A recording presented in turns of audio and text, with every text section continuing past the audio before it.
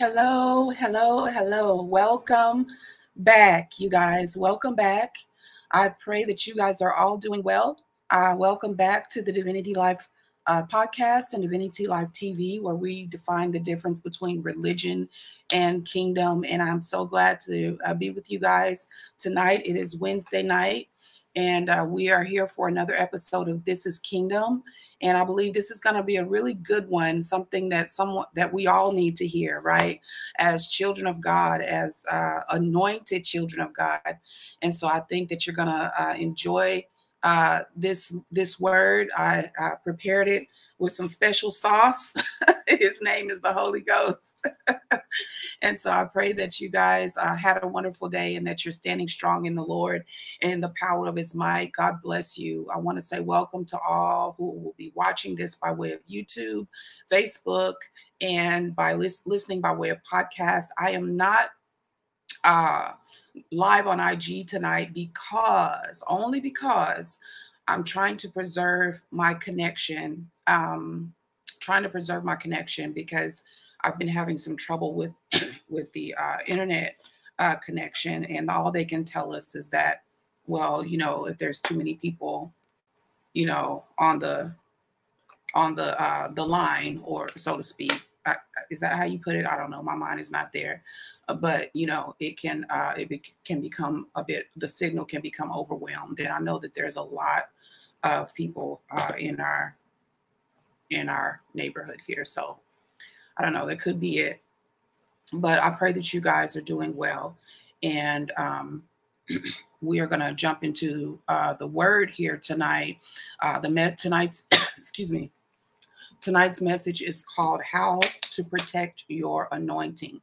Do not waste your oil. Do not waste your oil. So I think that this is something that's very vital to our spiritual life, our spiritual walk, that we all need to hear. The types of messages, if you notice, that I normally bring are not really your average Sunday message. So it's going to give you a little extra scoop on your plate, to help you stand strong. Amen. To help you stand strong and to be well prepared and equipped for what is ahead. Amen. And so that is my job. I just want to invite everyone who may be watching this or catching the replay to like, comment, and share. I think by now the same few people who watch my videos, who watch my messages, are probably like, yeah, she never says that. So, but I think you're probably like the same ones, keep coming back over and over. So welcome. Hello again. I am your sister, Lachelle Dalton Clark, also known as Sister Shelley.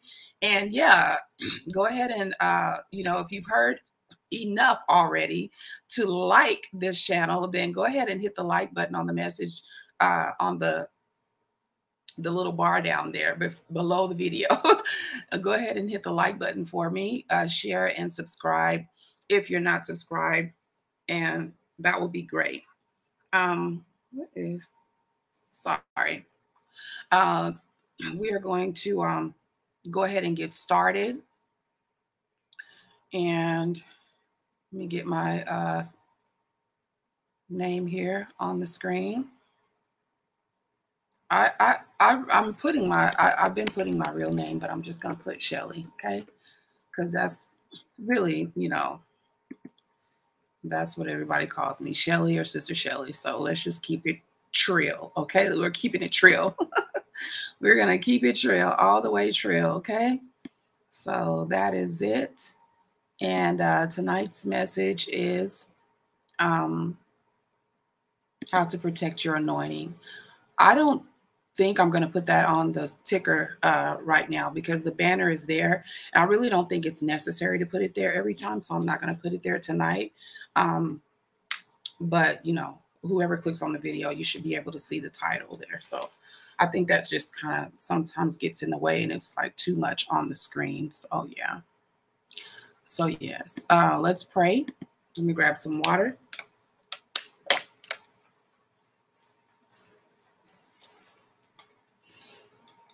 And I pray that y'all had a great weekend. I had a great weekend. Mother's Day was nice. And I actually released a new project on Mother's Day. Something for all the mothers. That was my Mother's Day gift. My Mother's Day gift. So it's on the website at the bottom of the screen, iamdivinity.com. If you go there and you click on what is it, services, or well, you can click on motivation, and then you can also click on coaching. But yeah, it's totally different. It's not what you'd expect, you know, from your average coach or mentor or whatever. It's nothing like that. It is well, it is something like that, but you're not paying. So that was my gift. And I'm also offering digital media design and consulting, since I'm becoming better at this you know, design part of, like, you know, creating. I'll say the creative part of social media, you know, becoming, you know, I've learned a lot over the past few years. I've been on social media for since what I started my first YouTube channel in 2015. That is my lifestyle channel that, you know, has way more videos than this one, and it's more so for women. And that channel has been kind of recalibrated to specifically target women's ministry. So it's divinity, lifestyle, and ministry motivation, and it is helping the women. Just something, a little bonus, you know, over there to go along with the packages that are offered on my website. So if you're needing help in the area of your spiritual life, you know, I am here. Your sister is here to help you, and I'm not going to charge you. Okay. We're not charging you. Okay. So it is from my heart to yours, from the Father's heart to you. Amen. So I want you to be blessed by that. And if you do need help setting up your social media, if you're trying to set up a digital platform, digital ministry, etc., then my help is available there as well. So you can just go to the website, iamdivinity.com, and there's a section there for digital media design and consulting, and all the information is there. So, all right. So you ready? Let's go. Let's go. Let's go. Oh, my sister is here. Came through to give a like, sis. Blessings. Thank you so much. Thank you so much for stopping back by. God bless you. That is such a blessing to see you. I love this. Oh, I love to see new people, you know, new faces. So welcome. If you came back, then hopefully you heard something you liked, you know, and you're here again, whether or not you're here to stay or you're going to come back and catch the replay, either or. God bless you, and thank you for stopping through, sis.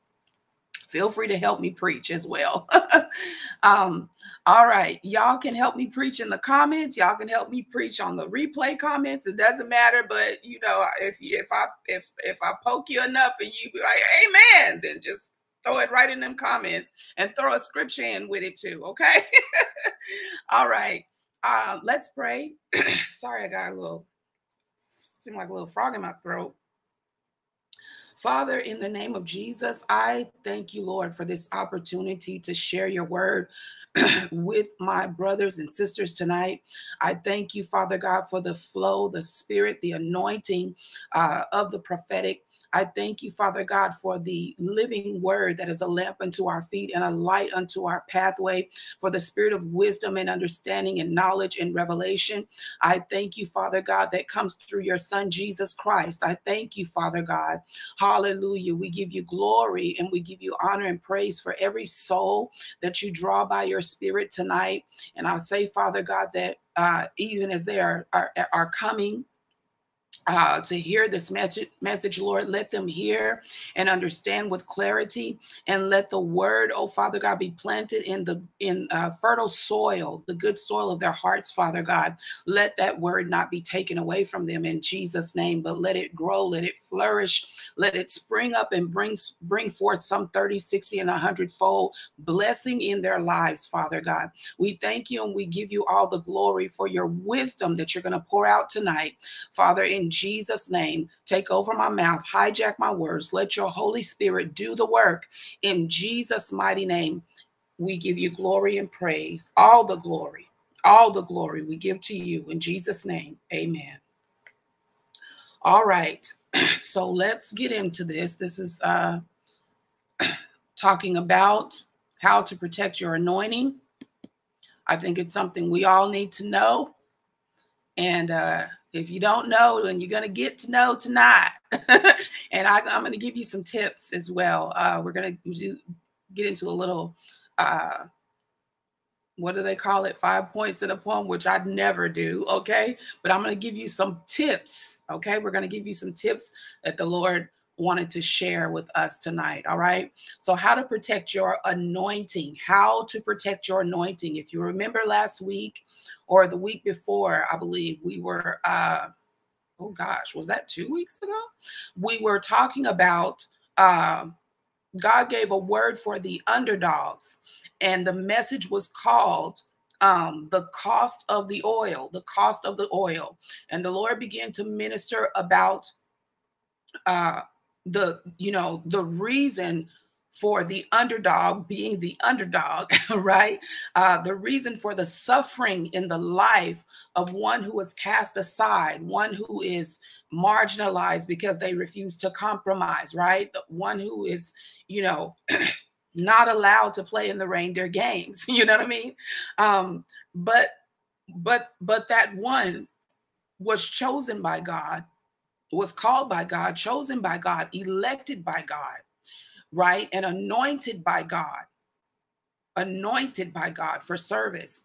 And God was helping his people to understand the reason he allows that, the reason he allows you to go through what you're going through and to suffer the things that we suffer, right?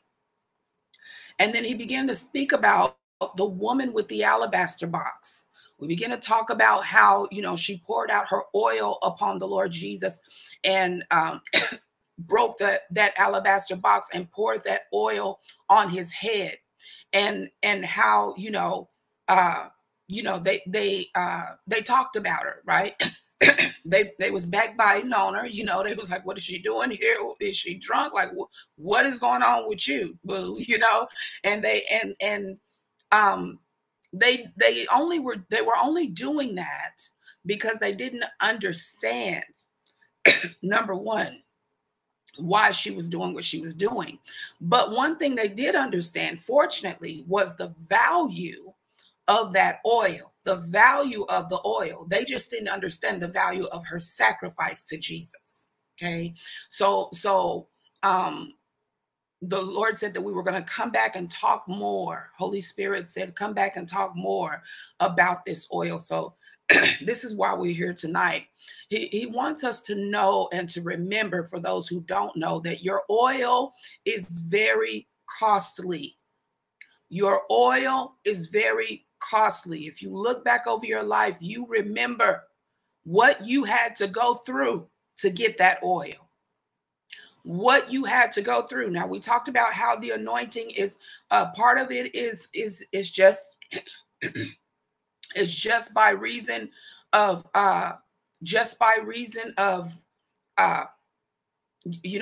natural circumstances or your natural identity.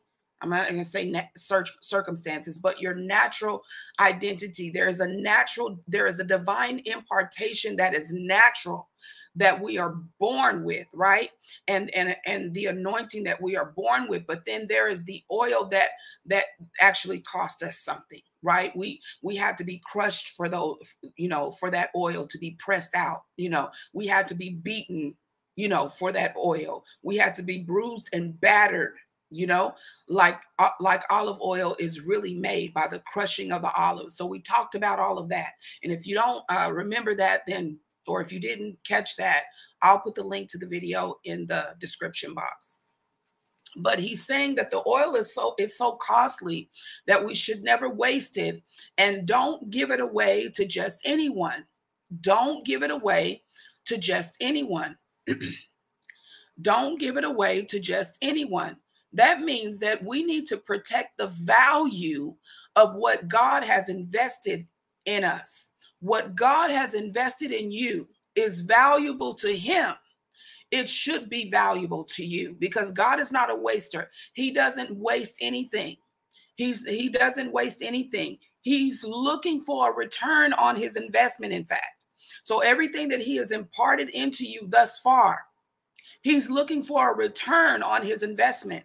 That's why, you know, I don't believe the traditional way of doing things where, you know, we're just supposed to come to church and just sit and just come in week out and week in and week out and just sit and just sit and just sit. No, once you have been filled with the Holy Ghost, according to Jesus, he said, wait and stay in Jerusalem until you be endued with power from on high, and then go, right, and preach this thing. Go and preach this gospel, because now you have the living witness inside of you. You can truly testify, because he was there from beginning to end. You can truly testify about me, right? And he's saying, go and preach this gospel into all the world. And so we should not be, the longer you sit on something, you know, that God has invested in you, that oil will begin to wane. That oil will begin to, you know, that thing can become, it can become polluted. Yeah, it can become polluted. It can start to stink even, you know, and the longer you sit on that thing and you're not using it, if you're not pouring it out, well, number one, God can't multiply what we don't use. He multiplies what is used, what we engage in, right? He multiplied the fishes and the loaves because they were willing to use it. And he multiplied it so much to when they were finished eating, they still had, you know, several baskets full left over. So God is a God of multiplication, and he does not waste anything. And so he doesn't want us to waste our oil. And that's one reason why Jesus said, don't cast your pearls before swine, because they will trample them under their feet and they will keep on trucking. And, you know, some people are just like that. And it's unfortunate. It's, you know, we don't like it, but some people are just like that. So he's saying here, don't give it away to just anyone. Just anyone. Even Jesus himself said to that woman, that Samaritan woman that came for healing for her daughter, and he said, it is not meet to give the children's bread to the dogs, right? So even Jesus understood the concept of not wasting what belongs to the children of God, right? The children of God who may not be at the table yet, but they're coming, right? God knows them that are his, whether they're here with us already or not, whether they're already at the table or not, he knows, and he's not going to, you know what I mean? So we all have our portion. Let's look at Ezekiel 16 and 15. Ezekiel 16 and 15. I'm in the book tonight. I'm in the King James Study Bible. You can get your Bible or grab a notepad. Ezekiel, 16. Ezekiel chapter 16 and verse 15. Let's look at that. Verse 15. Bible study, Wednesday night Bible study. It says, now this is talking about Jesus. God was talking about how how he's speaking to Jerusalem prophetically, right? And he's saying that, you know, when I passed by you and I saw you polluted in your blood, and I said to you, that was polluted in your blood, to live. Yea, I said unto you, when you were polluted in your blood, live, right? And then he said, I washed you with water.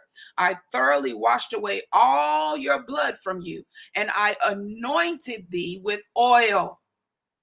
And I anointed thee with oil, right? So he says, I clothed you with broidered work and shod you with badger skin, and I decked you with ornaments. I'm just skipping through here.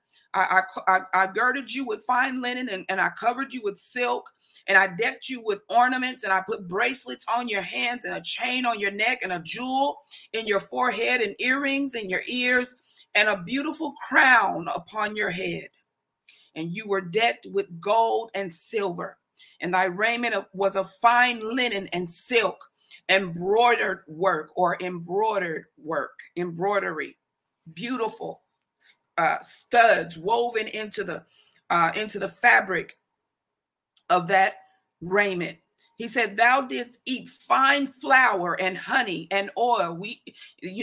You ate the best of the best. I gave you my best, and thou was exceeding beautiful, and thou didst prosper into a kingdom. So what does the anointing do? What does that oil do? It causes us to prosper. It causes us to shine. It causes us to shine with the favor of God. Amen. It makes us beautiful. It makes us beautiful. You know, people say that beauty is in the eye of the beholder, right? So everybody might not think we're beautiful, but God thinks we're beautiful, right?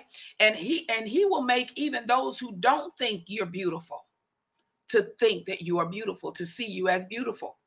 So he said, anyone can look good if they decked out like this. I just tell you that, you know.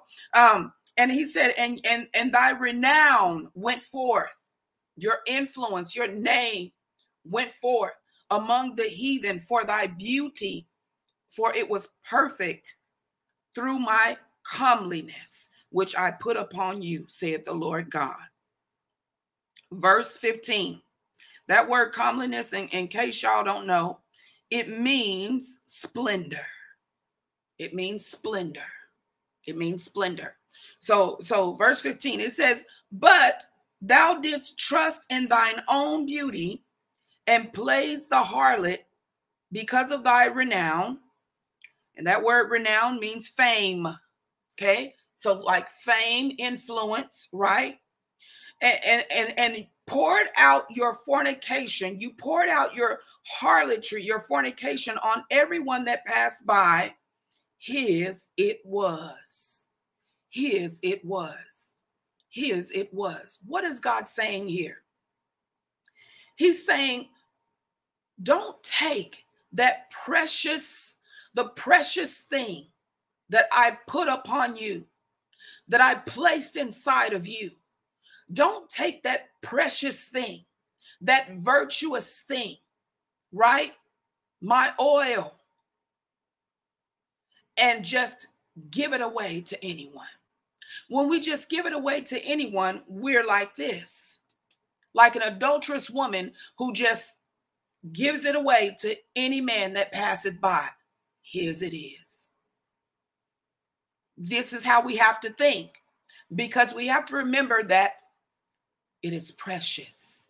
It is precious. It is precious to God. We didn't get it easy. We didn't get it easy. So we shouldn't give it out easy, is what the Lord is saying. He says, be mindful of where you are pouring your oil and your wine. Be mindful of where you're pouring your oil and your wine. And your wine. Let's look here at Exodus chapter 27, verse 20. I won't be before you long. Exodus chapter 27, verse 20. This is talking about, excuse me, the setup of the tabernacle. the court of the tabernacle. And we're talking about, we're in verse 20 here, the olive oil for the lamp. It says, and thou shalt command the children of Israel that they bring thee pure oil, pure oil olive, beaten for the light. Now pay attention to the key words here, okay?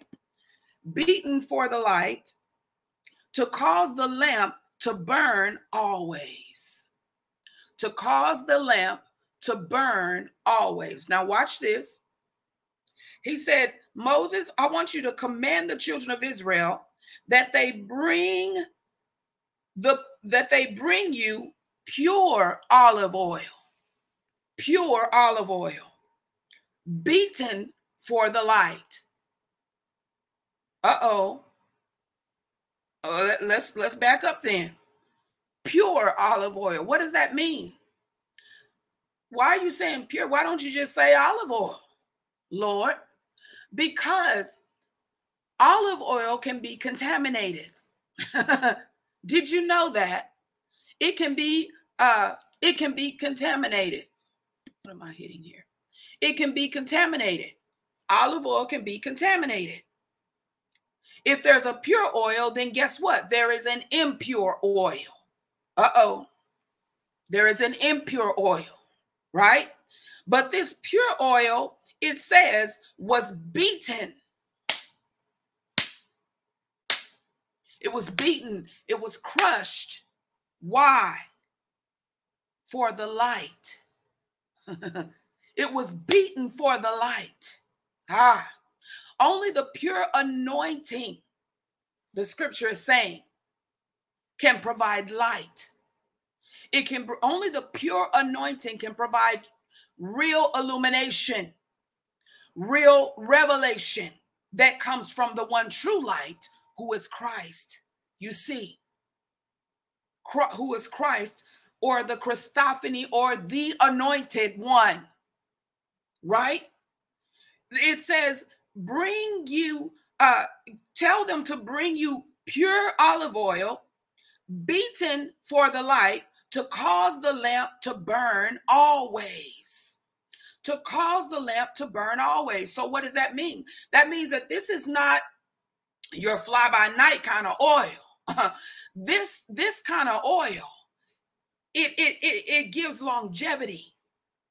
This kind of oil lasts. This kind of oil will always burn. And that word burn there in my study Bible, it says ascend. So in other words, it causes the lamp to ascend always ascending.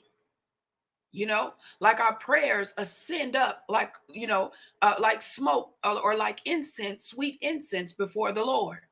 And the Bible talks about how the angels gather those prayers. They gather that incense and they release it into the earth. You see? So we're talking about more than just some oil here.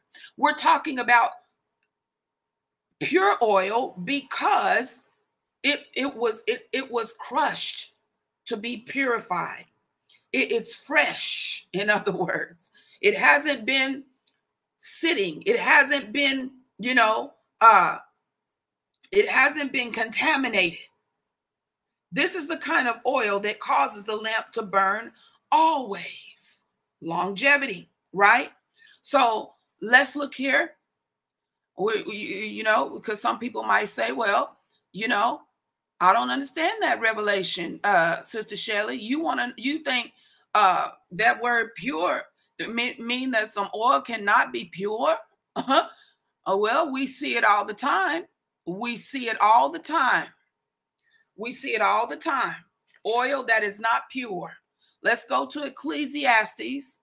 Let me see here. I'm going to take you to Ecclesiastes chapter 10. Ecclesiastes chapter 10. That's right after the book of Proverbs, for those of you who might be new to this. Ecclesiastes chapter 10. And we're going to look at Verse 1. We're going to look at verse 1. See, real illumination, the real illumination, you know, of the Spirit of God. It is pure. God is light. And in him there is no darkness, no, not at all. He is the sum total of knowledge and wisdom. He is the sum total of truth. There is no lie in him. There is no mixture in there. There's no contamination in there. It is pure. He is pure. In fact, he is the essence of light. He is the essence of light. He is the essence of all that is. He is the essence of light. You know what that means? Do you know how fast light travels? Let me tell you something about the power of the pure. The power of the pure. There is no segue in that. There's nothing to hinder that thing from moving forward at full speed. There is nothing to oppose it. Nothing can oppose it. Nothing can hinder. Nothing can stop it. You see what I mean? See, the devil tries to steal, kill, destroy. He tries to hinder, oppose, distract, terminate. There's no stopping this. You see, you've been anointed by God himself. Masoko robosa. You have been anointed by God. And there is nothing that can stop that light, that oil, because that oil is flowing from the purest source there is. He is the very nature and essence of light. You want, if people want an explanation, a natural scientific explanation for miracles, there is one. Miracles are miracles that, seem to come out of nothing into existence at the speed of light. Why? Because the word travels at the speed of light. The word of faith, the word of faith, the word of faith.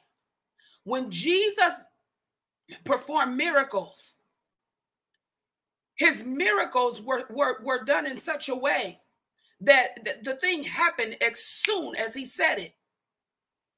That soldier said, you don't have to come to my house. Just speak the word, and I know my servant will be healed.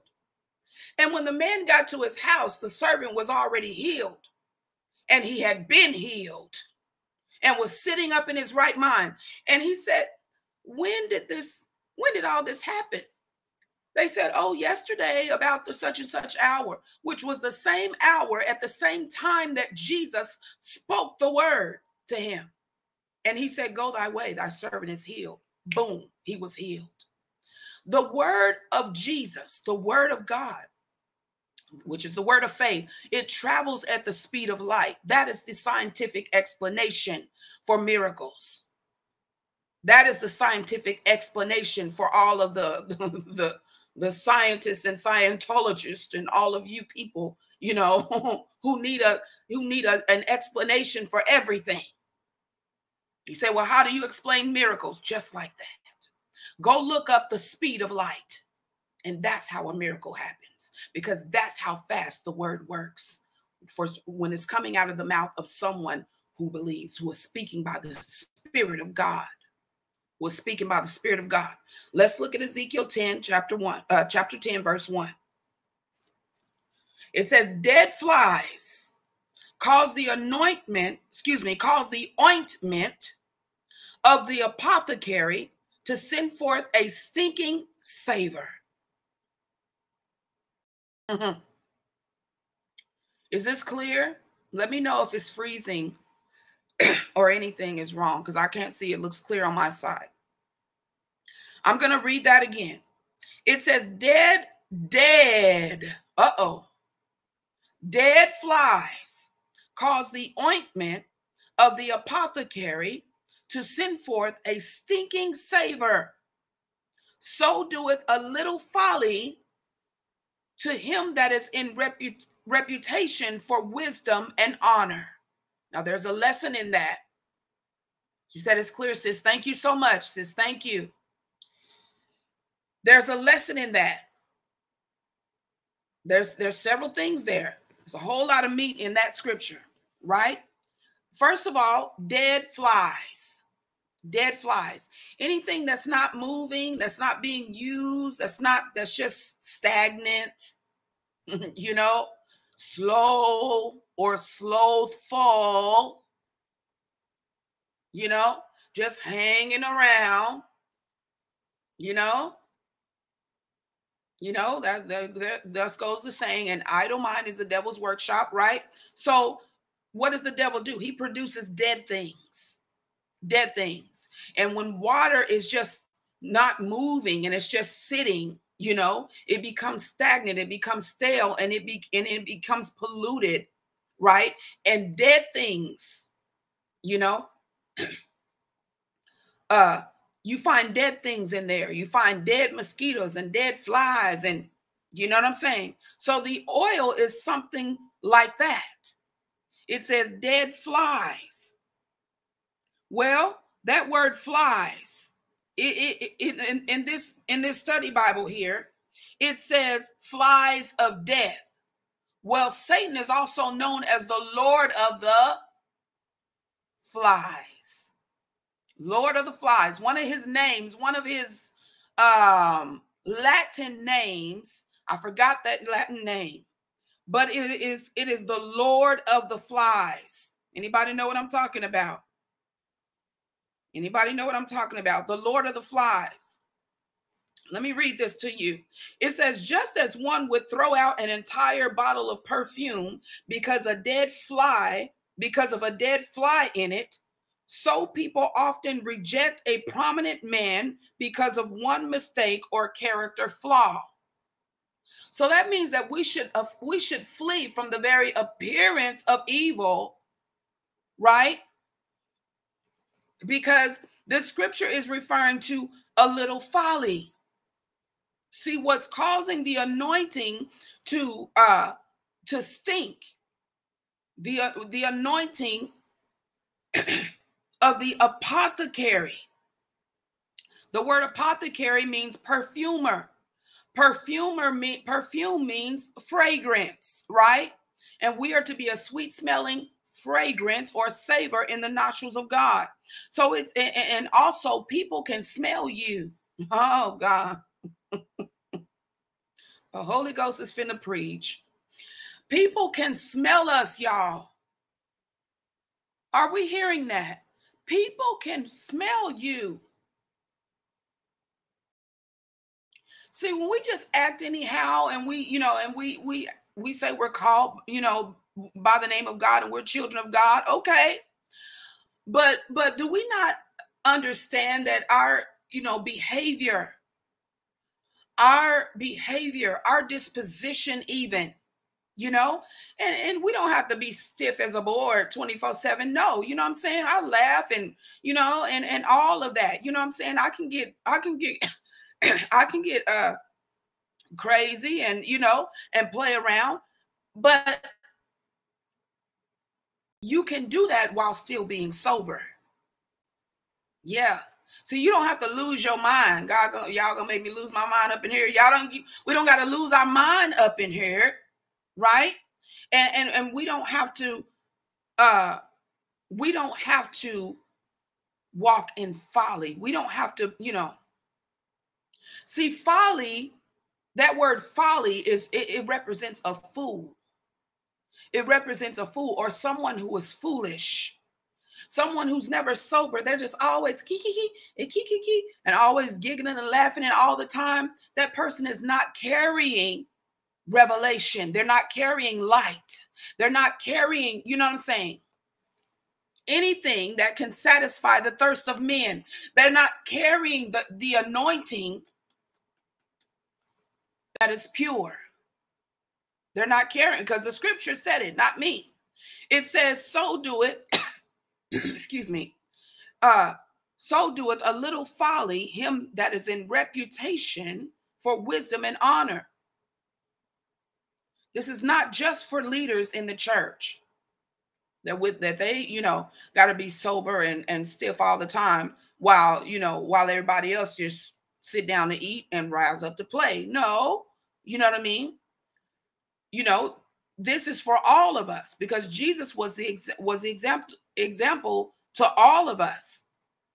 And so he wants us to be sober. Jesus wasn't no goofy, silly, preacher. Come on now. I was sitting in a service one time. They had a little program at my church, and they brought in this preacher from somewhere in Africa. I was serving in a Ghanaian church at that time. And they brought in this preacher, and they said he was an apostle, So I was expecting, you know what I'm saying? I mean, that man was just a giggling, bumbling mess up there. You know what I'm saying? And everything, every other sentence, literally. I mean, he was Jesse Duplantis on a whole nother level. And I was like, Lord, I'm sitting over there trying to figure this out. And then he calls me up to the front. Always the one that looked like they ain't, with it. Calls me up there to the front and tries to give me a word to lay hands on me. I did not let him lay hands on me. And the reason I did not was because a little folly. To him that is in reputation for wisdom and honor, which apostles should have, right? It sends forth a stinking savor. I was like, no, I smell something on you. Something ain't right. I had a flat tire the day before yesterday, and I called my sister to come, help me out. You know what I mean? And she came and got me, and I was like, I had been cleaning the house all day. I had been cleaning. I had been working out, and all that kind of stuff. And I was just sweating out, and I was in the sun out there with that car, with that tire. And I was just a sweaty mess. And I had to get into her brand new truck that smelled like it just left the showroom floor. I had to get in there like that. And I just kept apologizing. Sis, I'm so sorry. I'm so sorry I smelled like this, She was like, girl, don't worry about it. But I know she smelled me, okay? And if she watching, she can testify in the comments. Like, girl, So what is that saying? That is saying people can smell when something ain't right. You a little too much folly and stuff going on,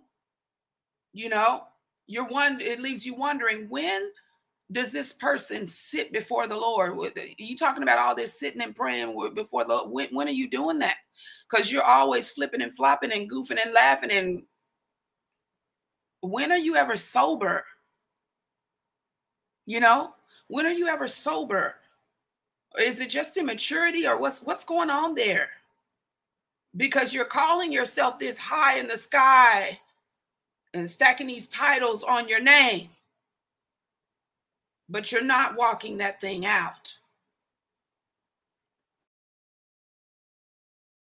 It's dead. That's why it's dead. It's dead.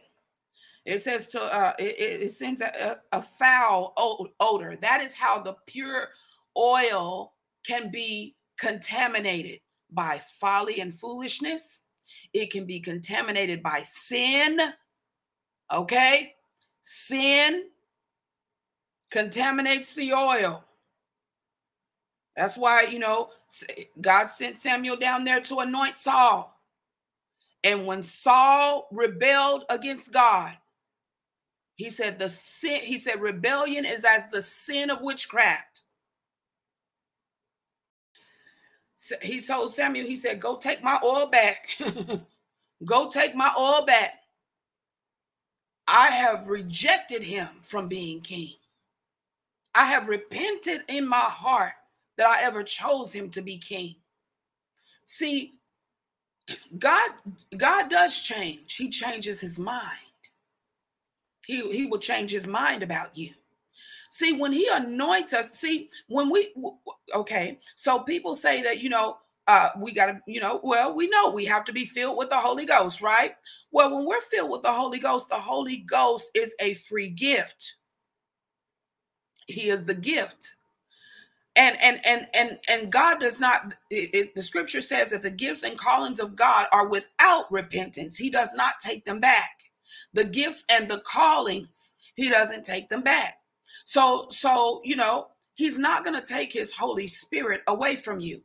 And I know David prayed that before. David was like, Lord, please don't take your spirit away from me. Why? Because David wasn't carrying the spirit within him. The Spirit of God was with David. It came upon David at times, for war, but it was not filling David. That didn't happen until after Pentecost. The Holy Ghost was with men and came upon men before, but afterward he filled us, you see. So he doesn't take the Holy Spirit back, but one thing he will take back is his oil. He will take that oil. And you will think that you're still carrying that oil that God put on you. But what happened there was a spiritual exchange. A spiritual exchange took place. The Lord removed the oil, and the devil placed his oil on you. So you're still anointed. Indeed you are, but not with the oil of God, because of sin. Unrepentant sin. Let me be more specific. Unrepentant sin will do it. Just keep on. He gave Jezebel a space to repent. The Bible says she repented not. And guess what? Guess what? You see, he will change his mind. He'll change his mind. So let's move on here.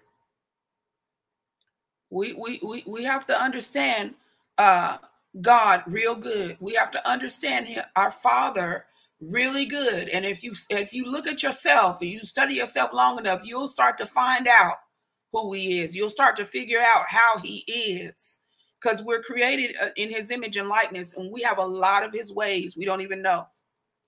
We have a lot of his ways. Let's look here at how to protect this oil.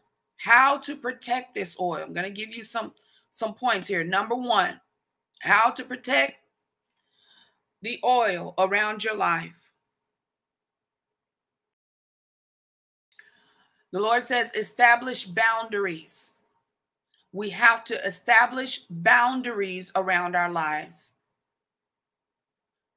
We have to establish boundaries, because the oil, God places the oil upon you for service. That is the purpose of the anointing. It is for service. If we look here at Isaiah 60, at Isaiah 61, what did Jesus say in Isaiah 61?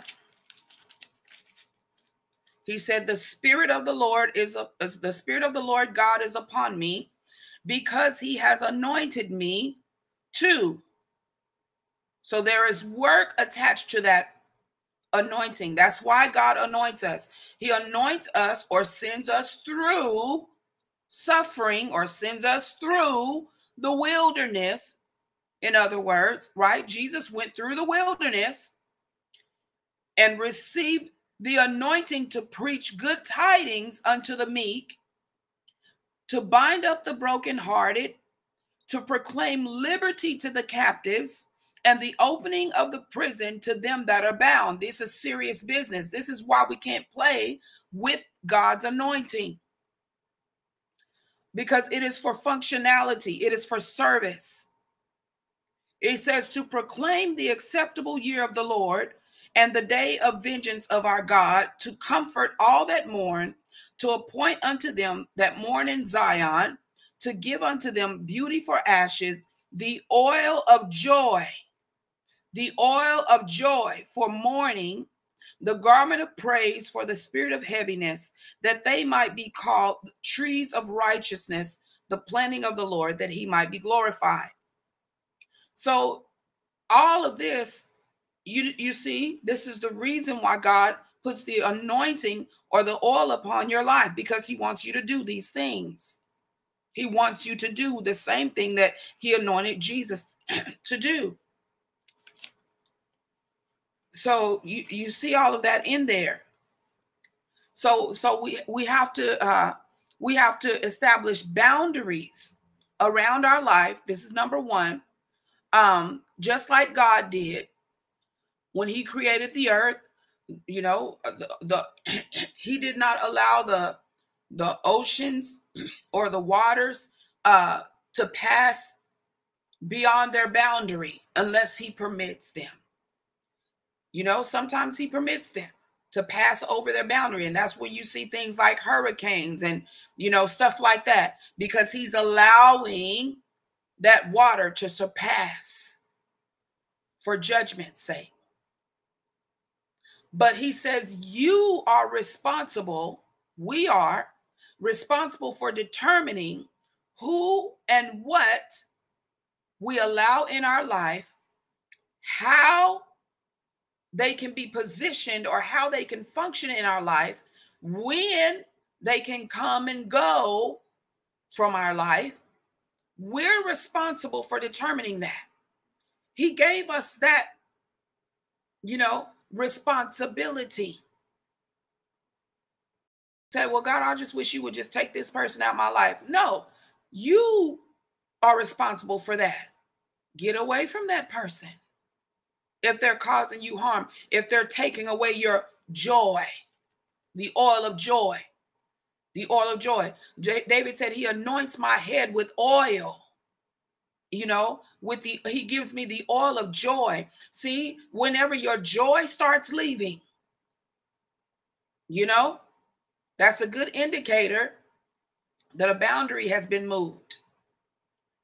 When your peace starts seeping out, because of who you're allowing in your life, what you're allowing in there, and you didn't establish that boundary.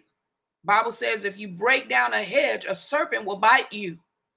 So we have to be careful, right? Who and what we allow to come into close quarters. You see. So we have to establish boundaries around our lives. And even those that we've allowed to come into our lives, when they can come and go, i.e. single ladies, you know, you're dating someone, you know, for the purpose of marriage, you need to set boundaries, you know what I'm saying, as to when that person can come and go, including phone calls. You know, you're not going to be calling me wee hours of the night. Ain't nothing to talk about after 10 o'clock. Go to bed. I'll talk to you tomorrow. Be a woman of virtue. You know, you're not going to come to my house, you know what I'm saying, on a Friday night and just hang out, and, you know, till wee hours in the morning. No, you know, we're going to meet in a public place. You're not coming to watch no movies over here. Netflix, Hulu, and none of them. Boundaries. We have to protect our oil, protect your virtue. Women of God. Women of God. Let's look here at the next one.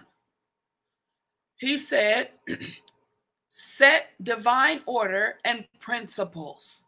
This is what the Lord gave me, the notes when I was studying this. So this, I don't preach from other people's notes, y'all. Just FYI. Ain't no Sermon Central going on. I found out about Sermon Central a couple of years ago. And I was like, what? Preachers is doing this? Just going there to find sermon. I don't get my messages from other people. And if I do repeat something that someone else said, I always give them the credit on camera. I'm not one of those. Like, I'm not gonna, you know what I mean? Like, I don't see, the Bible speaks about prophets who steal, you know, who steal words from other prophets and pass it off like it's their own. I'm not one of them. I'm too scared of God. Okay. So these are my notes. What the Lord said was number 2. He said, set divine order and principles. Very important. God gave order, and he gave principles to the children of Israel, to his people. He gave the 10 commandments, right? Commandments and divine laws, the divine laws of nature, like seed time and harvest and things like that. This provides structure, structure in your life. We need structure, right? Remember, our body is the temple of the Holy Ghost. And God anoints the head. So he anoints the body for service. So it's not just your forehead that's anointed to look at people and, no, everything in there is a service. Your eyes are to serve the Lord. Your mouth is to serve the Lord. Your hands are to serve everything is to serve the Lord. So he's saying you need structure, set up divine order and principles in your life. Some of us don't have that, or we've never thought of that, to set structure in our life, right? And principles, right? A structure can be something as simple as a daily schedule or weekly schedule, or it can be as complicated or as complex as actual, laws. You know what I mean? But God wants us to abide by his laws, you see. So he's asking us now, is my law really your standard? Is the law of God our standard? Because it should be. This book of the law, Joshua 1:8, this book of the law shall not depart out of your mouth, but you shall meditate therein day and night, right? That you may observe to do according to all that is written therein. Then we will make our way prosperous, and then we will have good success. So you see, the law of God gives us divine order and structure, principles to live by. We live by the word. This is what keeps us grounded, and this is what keeps us balanced, right? So that none of our steps shall slide. What's that scripture? God in Psalm, David said, I have kept thy law within my heart, that none of my steps shall slide. I think God said that to him, actually. He has kept my law within his heart. Therefore, none of his steps shall slide. So it keeps us balanced. So we're not sliding and slipping and sliding, and we fall down, we get up. No, it helps you to stay up. Helps you to stay up, right? So that's what he wants us to do. And another thing he said about those boundaries, he said that, remember that no one will respect your boundaries if you don't. They will learn from you. What you establish in your life, people will learn how to treat you by the boundaries that you set, right? So we have to remember that. We teach people how we want them to treat us, okay? The next one, number 3, protect your temple and keep it holy. Protect your temple and keep it holy. A good watchman can see himself better than anyone else. I'm scared of people who always seeing what's wrong with everybody else, but can't never see what's wrong with themselves. And you know what that means? That means that person is not a repentant person. That person does not take spiritual baths, because you just sitting up stinking and you don't know you stinking. See, when I was in the car with my sister, I knew that I was stinking, and I knew why. I knew, but you know what I'm saying? This is a person that does not take spiritual baths. And you ever been around a person that's stinking and they can't smell themselves? Have you ever been around someone who stink and they can't smell themselves? It's a paradox. You're like, really? Like, what's wrong? Is something wrong with your nose? Because this thing is strong. You know what I mean? So it is a sign that the person does not take spiritual baths. So he's saying, you should be able to see yourself first, and you should be able to see yourself better than anyone else. A good watchman can. Why do you need to do that? So that you can protect your temple and keep it clean, keep it holy. Because what is coming in and out of your doors and your gates, you need to know what's coming in and out of your doors and your gates. Lift up your head, O ye gates, right? What's coming in and out of those gates? What's coming in and out of those doors? Entrances into your temple, entrances, there's even windows, your thoughts be hanging all out of there. And we think people don't know what we're thinking. Well, we can tell what you're thinking. But the gates, the eye gates, the ear gates, the doors of your lips, and things like that, especially the lips, especially your mouth, because the Bible talks about how the tongue is so unruly.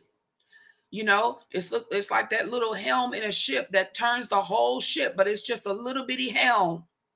So he's saying, especially our mouth, we need to keep the doors of our lips.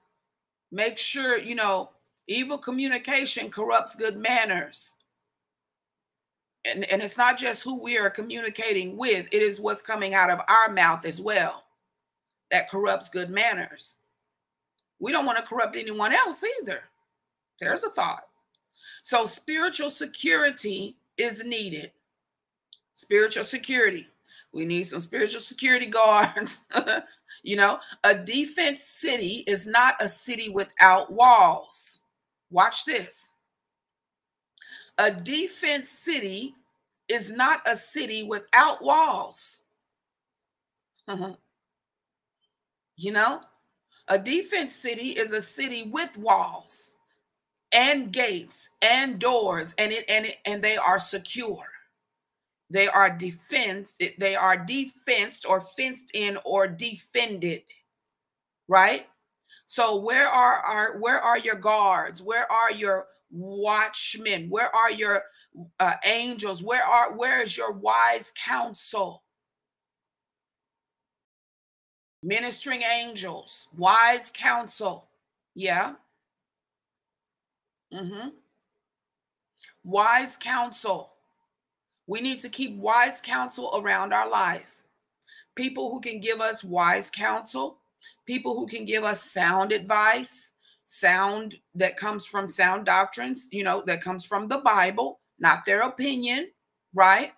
So wise counsel we should establish around our lives. Protecting what? The anointing. The anointing is in the body, in the temple, so we need to protect the temple and keep it holy.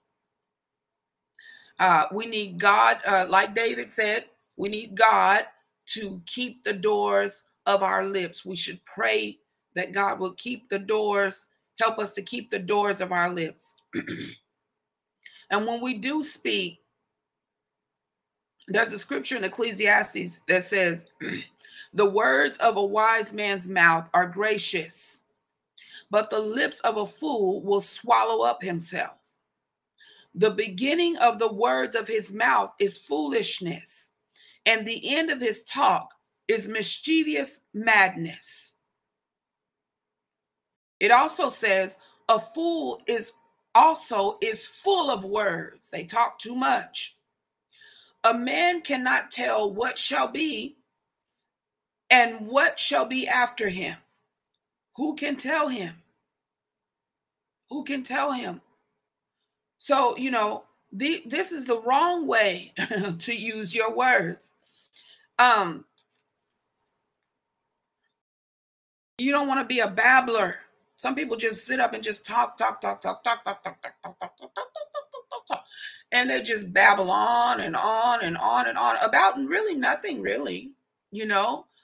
Nothing helpful, nothing educational, nothing that is going to, add value. Nothing.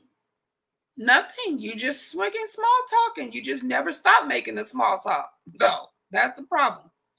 So I'm trying to think of the scripture where the Lord talks about wholesome words. It's in Proverbs, wholesome words. You know, the words of our mouth should be wholesome words. Wholesome. Right?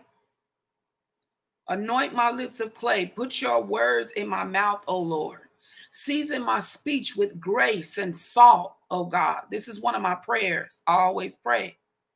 You know, put the law of kindness in my tongue, and grant me to speak wholesome words, words that will edify, words that will strengthen, words that will educate and bring enlightenment and understanding to others. You know, words that will shine light on the knowledge of God, on the truth of God. So we have to be mindful of that, because the anointing flows out of what? It's going to flow out of your mouth. It's going to flow out of your mouth. You can lay hands and the anointing will flow. And you don't have to say anything really. But since God operates through the power of words, miracles operate through the power of words. I never saw a time in the Bible where Jesus just, and it was done. No, he spoke and it was. He spoke and it was. So you know, we're not yogis and over here. You know what I'm saying?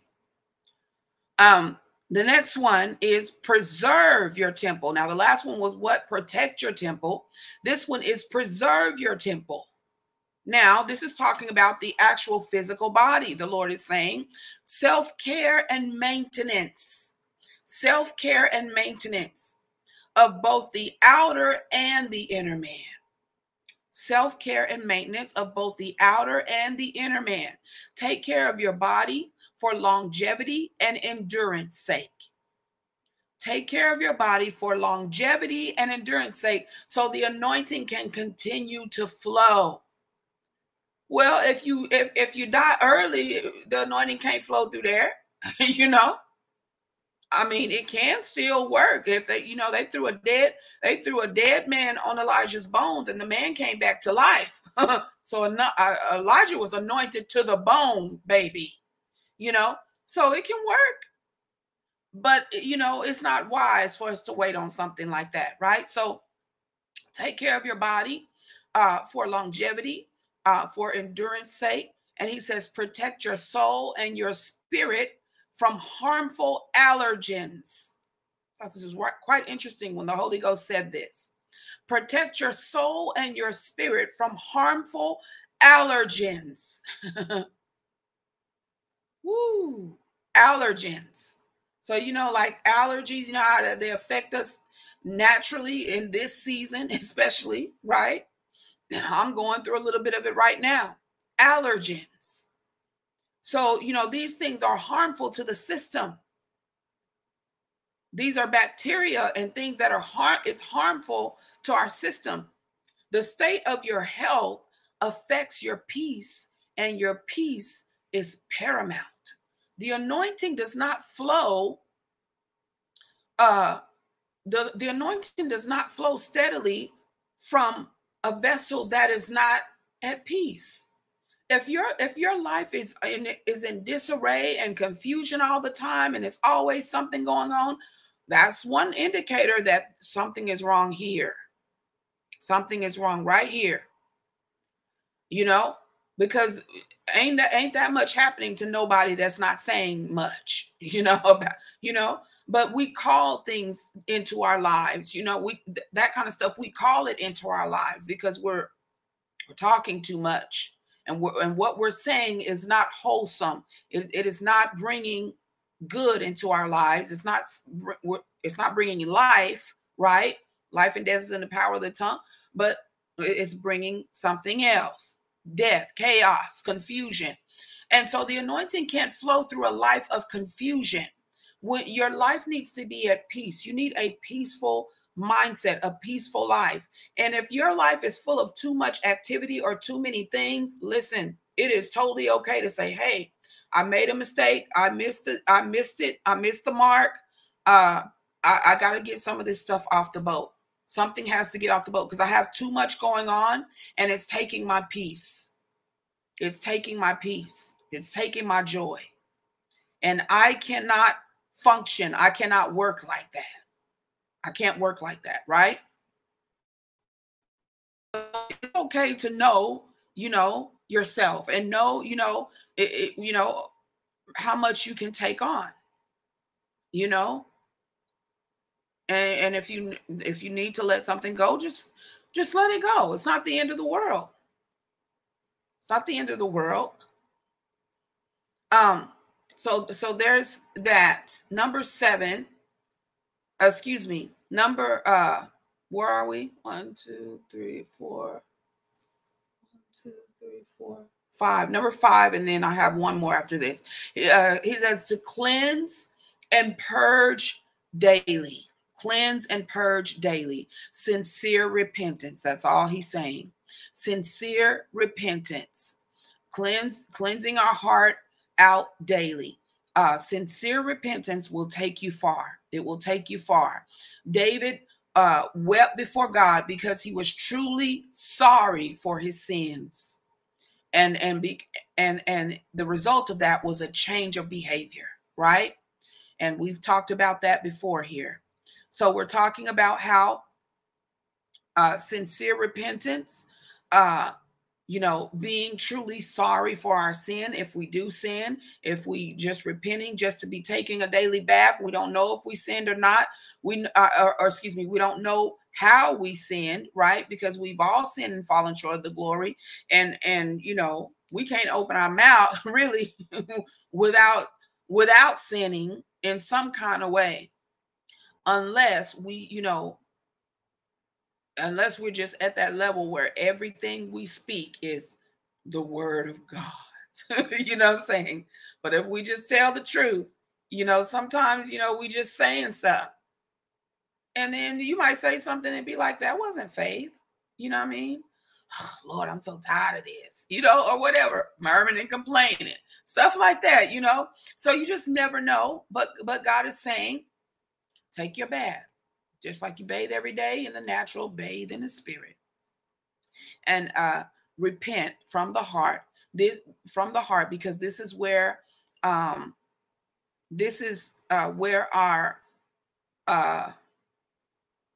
godly sorrow, it flows from a heart of godly reverence and fear. See, it is godly sorrow that leads us to repent. And that flows out of godly reverence and fear. That means that we respect God so much and we love him so much that we don't want to carry sin in our life. We don't want to live an unrepentant life. I don't want to live an unrepentant day, so this is where, this is why he's saying sincere repentance. Just keep yourself clean. Keep your heart clean. Keep your heart clean. That leads me into the last one. Number 6 is stay broken before the Lord. Don't allow the enemy to harden your heart. Don't allow the enemy to harden your heart. I know it's not easy when people are saying things and doing things beyond your control. But he's saying, don't allow the enemy to harden your heart, because the anointing flows from the heart. It flows from that place, the heart. Guard your heart. Keep your heart with all diligence, for out of it flows the issues of life. The issues of life. The issues of life. So, we have to learn to, just stay broken before the Lord. And that just means in a posture of humility and meekness, never to stand up and in that spirit of, I know, and I know, and I know everything, and get staunch in that pride. That means that the foot of pride has taken you. He's saying, stay broken. Just stay low. Just stay low, right? And don't allow the enemy to harden your heart. I was talking to one of my sisters the other day, and I was talking about, we were talking about that, this particular scripture, keeping your heart with all diligence, for out of it flows the issues of life. And I was telling her that, we have to be careful when we are in environments where, when we are in toxic environments, that we really don't have control over, because um, that can get into your heart, get into your spirit, and cause you to become septic. Um, because especially if you're already dealing with trying to let go of things, or trying to trying to let God heal your heart from some things, right? You're trying to forgive and move on, or you're trying to, you're praying to God for healing, and then but you're going, back into an atmosphere where you don't know what's going to be thrown at you, really. You know what I'm saying? You know, um, it's not good, because when you're still, if you are there, you need to definitely make sure that you're guarding your heart, because whatever gets in there, whatever the enemy, throws at you, if you're not guarded, that thing is going to get in there, and it's going to take you a lot longer to heal, where, for your healing process, because there's a such term, medical term called septic, where that thing can just, what I'm saying, just erupt. What I'm saying? You can just get so mad at something. You like, now look, what I mean? Now you done it. And then there you go. You know what I mean? So septic, and then you got to work. When you get through, you got to go home and work through all of that with the Lord. And so he's saying, no, guard your heart. It's going to save you a lot of work, in the end as well. Your anointing flows out of that heart. So he's saying, where is our brokenness? Where is our brokenness? We see a lot of people, walking around all staunch, all hoard, you hoard, a hoard, like we used to do at Crenshaw, you hoard, what I'm saying, grip,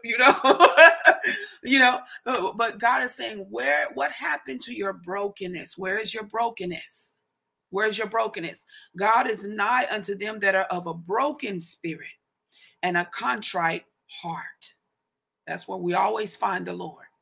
That's where we always find the presence of God at its strongest, is when we are broken before the Lord. And he's saying, when was the last time you wept before God? When was the last time that you wept or saw someone cry or shed a tear, even when they were preaching the gospel, even when they were preaching? I feel it coming right now.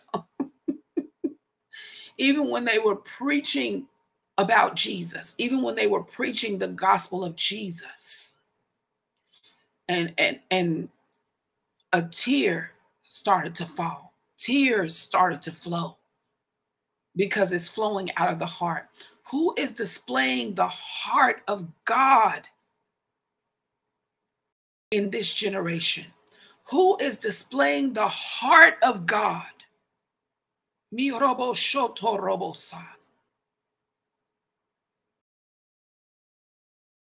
Head knowledge is one thing. It's wonderful. It's great.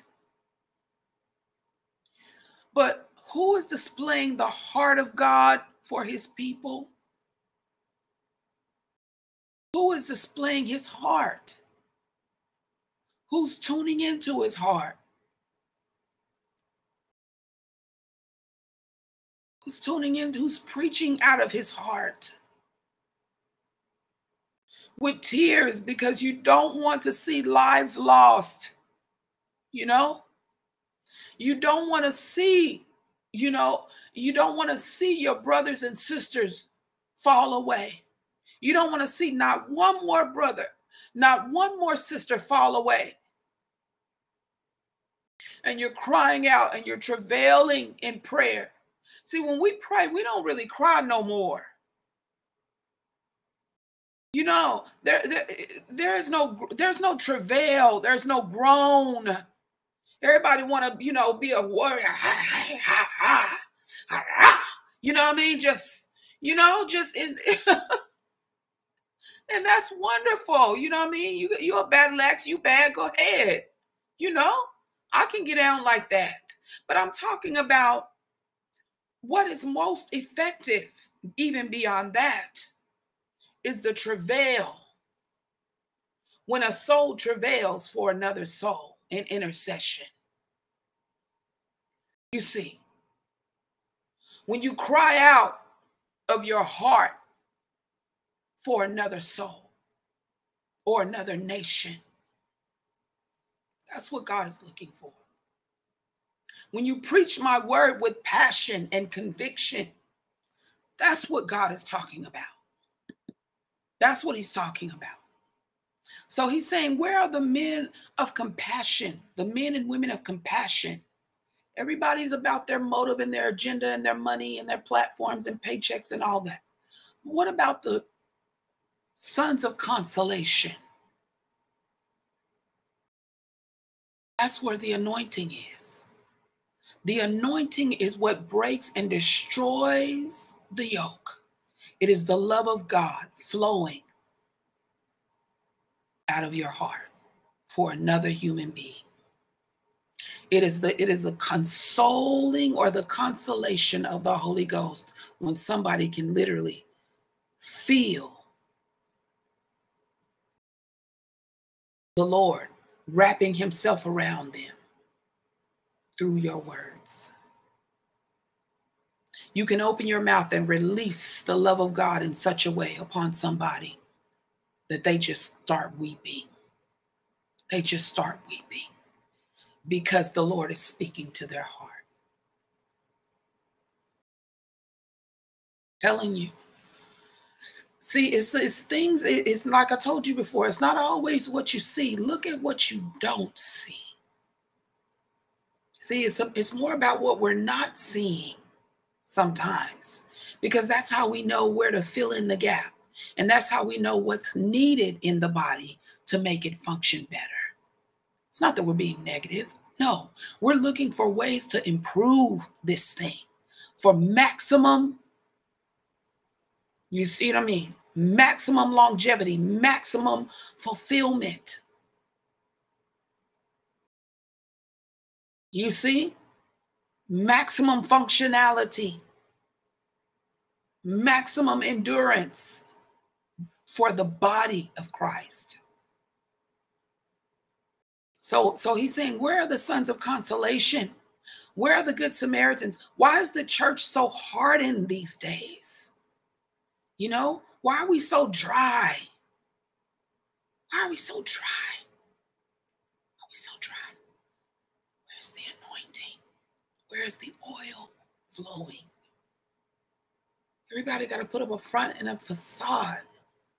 You know, we care too much about what people think about us. Why can't I just be me? Why can't you just be you? Because God only anoints the authentic, original you. Not a knockoff version. So he's saying, why are we so dry? The only thing hard about us should be our armor. Put on the whole armor of God. And even in that, you find humility. Yeah. Shodding our feet with the gospel of peace, humility. Girding up our loins with the spirit of truth, humility. Putting on the breastplate of righteousness. That means, you know, bless your enemies and don't curse them. Humility, righteousness. Doing it God's way, not our way. Righteousness, humility as a breastplate. The helmet of salvation, humility, because we didn't save ourselves. Only Jesus. Only Jesus was able to save us. Humility. Sword of the Spirit, living word, shield of faith. You know what takes out demons? Humility, love, truth, meekness, humility, brokenness. You can't do anything against the truth. And you can't do anything against a broken man, because I'm already broken. I'm already broken. I'm already dead.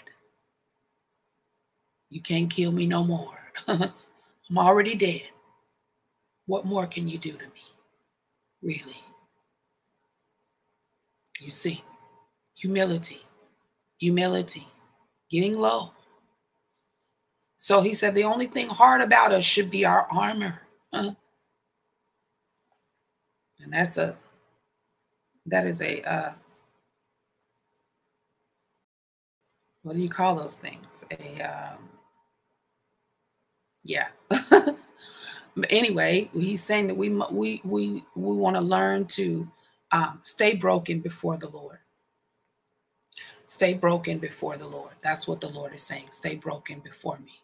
These are ways to protect our anointing, to protect our oil, our virtue, protect our heart, because the oil flows out of the heart. And don't just give it, give that to anyone, be mindful where you're pouring it out, if you can already sense and perceive that people are not receiving you, Jesus said, shake the dust off your feet and move on. Just move on. Just move on. The Holy Ghost will let you know. As many as are led by the Spirit of God, we are the sons of God. And in leading us, it is his job to let us know when your oil will be wasted here. Listen to what they're saying. They're not receiving it. Move on. Just move on. So that's all I have for you tonight.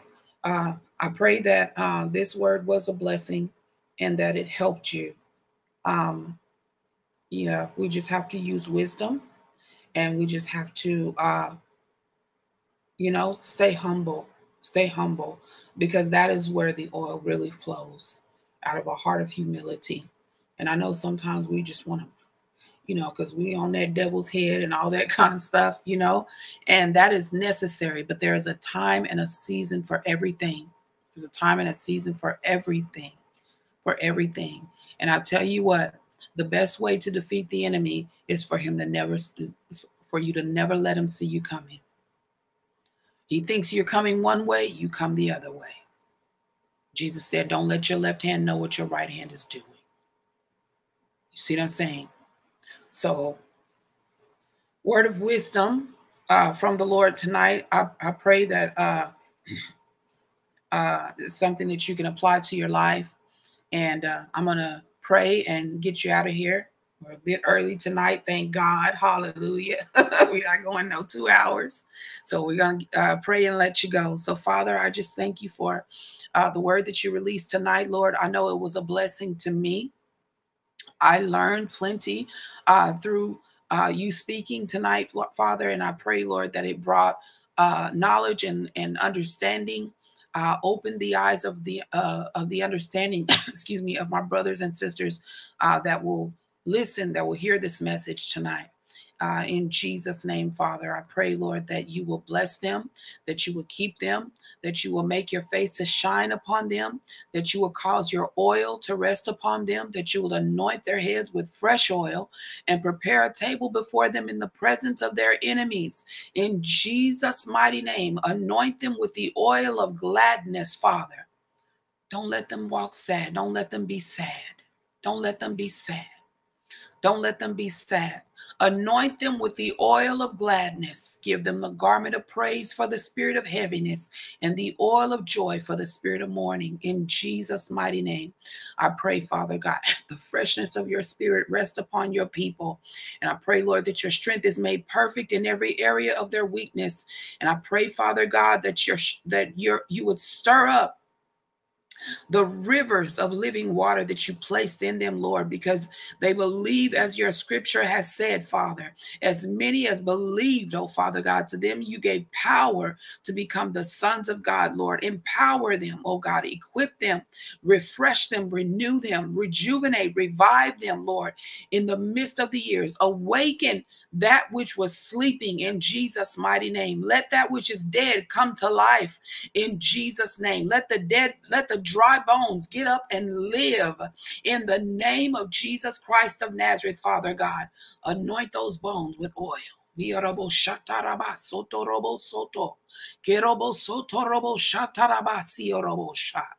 New bones.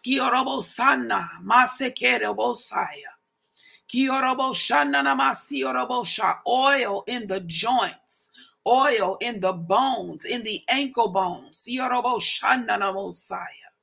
In the name of Jesus, divine healing right now. Divine healing right now. Be healed and be made whole in the name of Jesus. That's for somebody.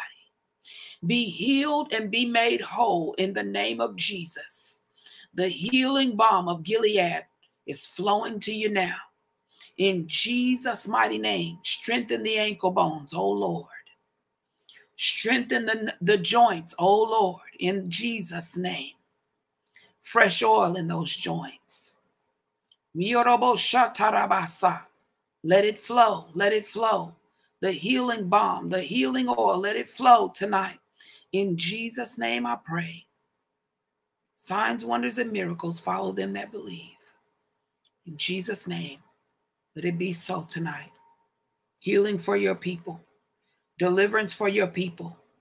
Life and life more abundantly.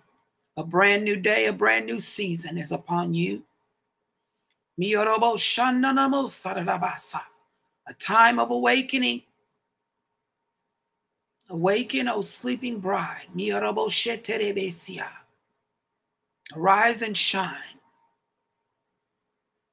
Arise and shine. The glory of God is risen upon you, even now. In Jesus' name. Bless them for their heart of humility. Bless them, Father God, for lending their ear to hear what your spirit is saying. In Jesus' name I pray. Amen and amen. Hallelujah. God bless you. I love you. And I will see you next time on Friday for another episode of Kingdom Conversations. May have a guest or two, hopefully, maybe. So join me here Friday night and you'll be in for a treat. Amen. So like, comment, share with someone who needs it. And I will see you soon. Okay. Take care. Bye-bye.